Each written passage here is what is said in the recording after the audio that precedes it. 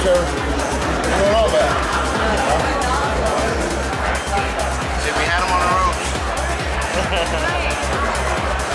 He was too damn good. He was too damn good. He just kept coming back.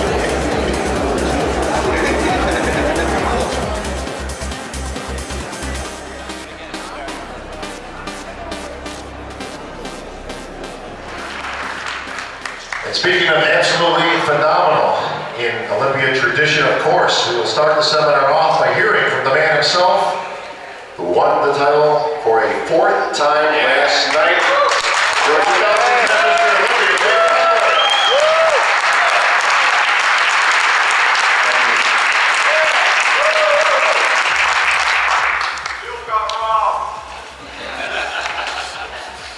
Okay.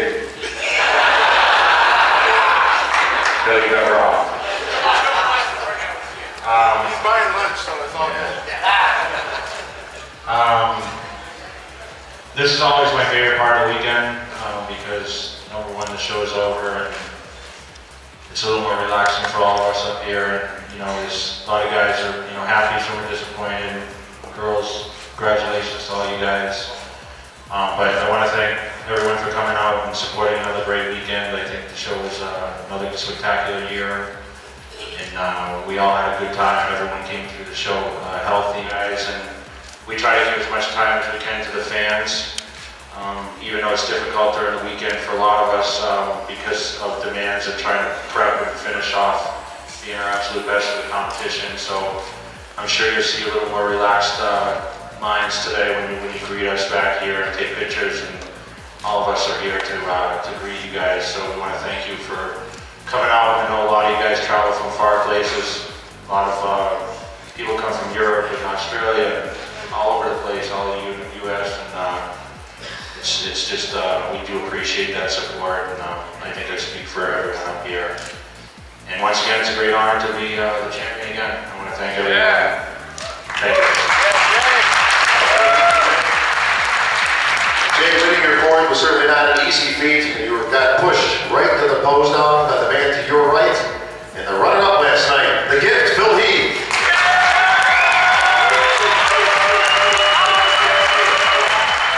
You and Jay were up on stage, both of you center. You've talked about this for many years. Phil, just 8 years ago, you were watching a lot of these guys up on stage, reading about it in the pages of Flex magazine. Some of the veterans up here, the old guys like, Dexter.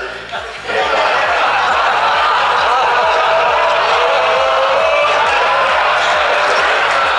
seminar, Dex, don't even think about it. But Phil, what was more cool to you, finishing second or finishing second to Jake Cutler? Well, that's easy. Finishing second to Jake Cutler. I mean, it was just an amazing experience. It's a dream come true. When I first met Jay, actually it was April 4th, 2003 in Boulder, Colorado. I did my very first contest, and I still remember seeing Jay, big as a house. I remember going up to him and saying, "Hey, how much do you weigh?" He's like 290, and I'm like, "Wait, I'm 190." And we took a photo together, and who would have thought 2 years later we'd be guest posing at that same contest, and then later on, I pretty much talked this whole year off, just asking him question after question. He was very kind enough to take my contact information and share it with a lot of different photographers and people in the industry, saying that I was going to be the next big thing. And, fast forwarding 5 years later, you saw it last night. I mean, it was just a dream come true, and it was just a great moment. And we were able to share, that whole experience that I just explained to you on that stage while Bob was screwing around. So. Oh, no, I wasn't screwing around. I mean, now we talked about this earlier, but I made a little sidebar joke in there that we had a tie. Right. And what did you think when that word came out of my mouth? I was like, do we have to pose again? Damn, I'm already tied. I don't want to do this again, but I guess if we got to, what do you want to do? But, it was just really cool. I mean, Jay's a class act, and I think everybody in here knows that. And, you couldn't have a better friend.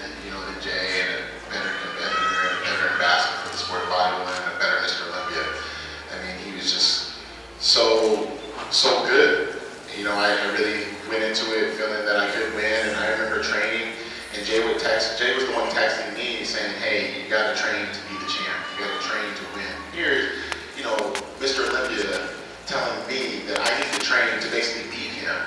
And, you know, I did my very best. And, you know, I thought Friday night, you know, I had him on the ropes, and he was able to, you know, close it out. And that's what great champions do.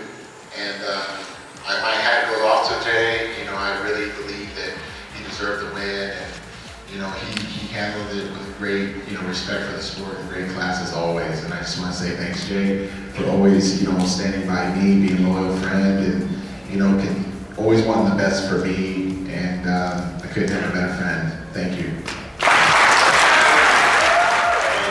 I always said that if I was going to be beat by anyone, I hope Dexter beat me, and I took it graciously.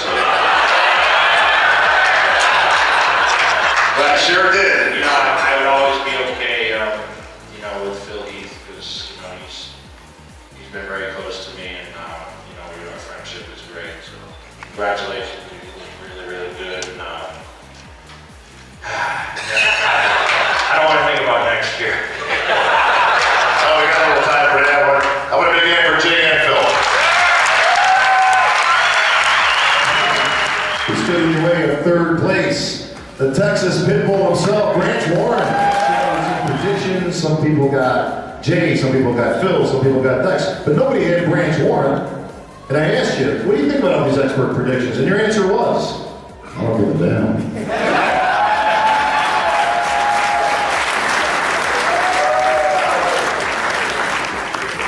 No, you don't. And for good reason.